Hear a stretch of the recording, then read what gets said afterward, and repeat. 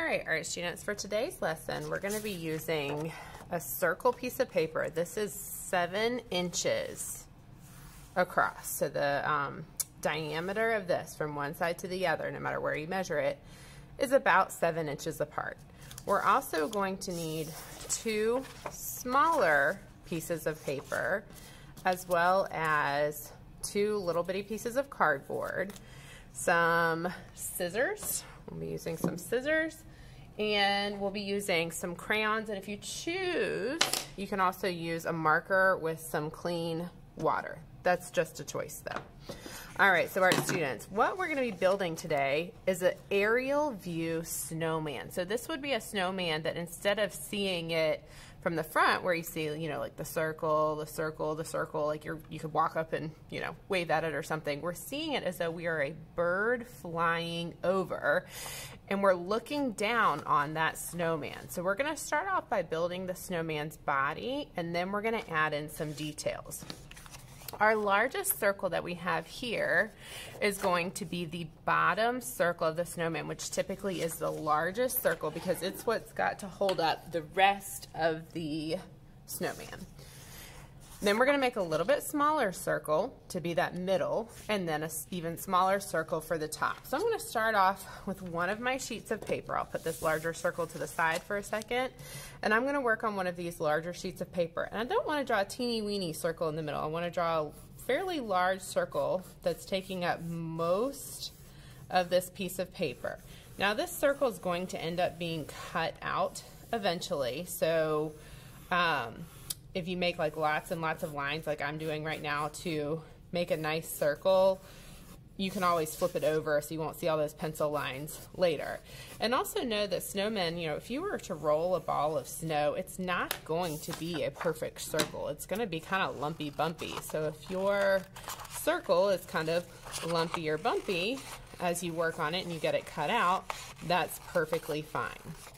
Now, as I'm working, I'm also going to save these scraps that I'm making because I'm going to use little pieces from this to do things like make my stick arms, or if you want to make a scarf, or maybe a carrot nose or something like that. So I'm going to save these scraps. Now I'm going to take my third sheet of paper. So I've got 1 circle, 2 circles, and I've got my third circle. Before I create my third circle, I'm going to trace that second circle because I want to make sure that I make my last circle smaller. Otherwise, in the end, I wouldn't be able to see the head of my snowman. So I'm going to come just kind of over to the edge of this, or you can do it right in the middle. It doesn't really matter. And I'm going to draw another circle. If it bothers you to have your circles be lumpy and bumpy and not perfect, if you want to find things to trace to make perfect circles, you can. But for a snowman, I kind of like having my circles be a little bit irregular so that it would look more like a realistic snowman. All right, so now I've got my large circle. I'm going to flip this one over so that the pencil lines face down. I have my medium circle and I have my small circle. But when I stack them up like that, you can't see them anymore. So what I'd like to do is make it so we can see those again. And to do that, I'm going to take I'm working with blue. If you want to have your snowman be have another color to it, that's perfectly fine. I'm choosing blue because sometimes like ice and snow and stuff can take on a little bit of a bluish color. So that's why I'm choosing blue. But again, it's up to you. And I'm just going to trace around this circle edge of my snowman with this. I'm working, actually, it's kind of a teal color. With this teal color all around my snowman's body. And then I think what I'd like to do, because we have done this before and it turns out pretty cool, is I'm going to take a blue marker and I'm going to add a little bit of blue marker right on top of that crayon and kind of next to that crayon. I want to keep the middle of my snowman's body kind of dry because I'm going to be putting some glue there later and I don't want it to be wet. That would be hard to glue together. So I'm not going to put any water in the middle, but I'm just going to take some water and I'm going to paint that marker color around a little bit so that it's lighter blue all around my edges. And again, I'm not worried about this being perfect because snow would have little lumps and bumps, and that's perfectly fine. So I'm going to move this off to the side, and I'm going to come do the same thing on my middle size circle. I'm going to stick with the same teal blue. You could change colors if you wanted. These snowmen can be just sort of like fanciful and imaginary. So if you aren't wanting to work with blue, if you want to work with, I don't know, pink, you could have pink snow or purple snow or something like that. And I'm going to do the same thing with my marker here, where I'm adding just a little bit of marker all around next to that crayon. I'm going to do my same thing with my paint. Okay, so if I were to take this, I'm not going to stack it on top right yet because it is kind of wet, but when I put it on here, I'm going to be able to see now that those are two separate size circles. So I'll set it off to the side so it can have a minute to dry while I work on this last circle. Okay, so I've got my 3 sizes of circle now, and I'm ready to put this thing together.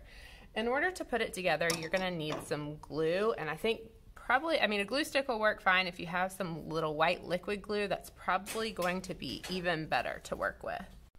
All right, so I've got my white liquid glue here, and I'm going to choose with my snowman. I could stack my snowman up just like this. The one is right on top of another. Or if I want to, like on this one, I can move them over just to the side a little bit, which gives me a little bit of extra room for adding some things like the carrot nose and the buttons and things going down the front of my snowman. I think I'm going to do that. So what I'm going to do is I'm just going to take my little pieces of cardboard that I have and my white liquid glue. And I'm just going to add a little bit of glue. I don't need a whole lot. These snowmen aren't like crazy heavy or anything, so I don't need to add a whole lot of glue. And I'm going to stick that down here. I'm going to add a little glue on top of it. This is the worst glue bottle ever, I tell you. And I'm going to add my next layer of my snowman on here. Press it down. And then I'm going to take my next layer of cardboard. Same thing, I'm going to stick it down and take my last.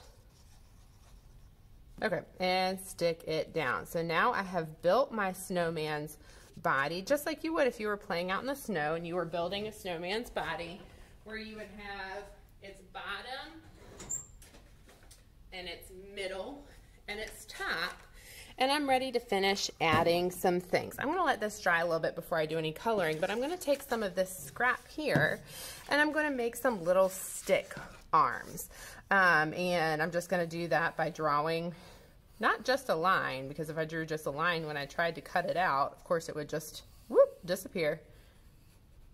So I'm just going to draw some little sticks and get them cut out. I'm also going to draw a carrot nose, which I'm just going to use a little triangle. I'm going to have a nice long carrot nose on mine. And I'm going to cut it out. And then if I want to have a little scarf or something else on my snowman, I can draw, or I can create those little parts too. So now I have all the little extra parts of for my snowman. I was going to take at the end of my scarf, my scissors, and I'm just cutting little slits to make it kind of a fringe, like if you could imagine how scarves sometimes have little fringe at the end of them. I thought that might be kind of a cool idea to add here on the end of my snowman scarf. And you don't have to make your snowman wear a scarf. It doesn't have to have a carrot nose. Maybe you want to have a, I don't know, thing of broccoli for its nose, or you want to have something entirely different for its nose. That's fine. I'm just going to take a little bit of glue here on the end of my scarf, and if you imagine where a scarf would be. Okay, so I'm going to add just a little bit of glue here on the end of this scarf, and if you imagine where you would wear a scarf, you wouldn't wear it like around your waist, which would be underneath this. You would wear it around your neck, which would be underneath this circle. So I'm just going to kind of tuck it under there and use my finger to press it down to add my scarf here for my snowman. It kind of looks like it's like blowing in the breeze a little bit. And then I'm going to add my carrot nose onto his face. I could have it going kind of straight out like it's sticking really out, or I could have it at sort of a jaunty little angle or something like that. And I have my stick arms that I'm going to glue down. Now I could do my stick arms here underneath my head, or I could make them looking like they're kind of coming like out of this part, which I think is what I'm going to do, because if you think like that's sort of where you would attach arms to your snowman. And you can also think a little bit about maybe other things that you want to add. You aren't limited to this. You can make your snowman be completely imaginary, where it just has like different things that you wouldn't normally think of a snowman having. I'm going to add 2 little eyes onto my snowman, and I'm going to add a little line of buttons going down the front. Like you can imagine I took some rocks or some coal or something and added them onto my skeleton. And now my, not skeleton, oh golly, my snowman. And now my snowman is all built, ready to go into a winter wonderland.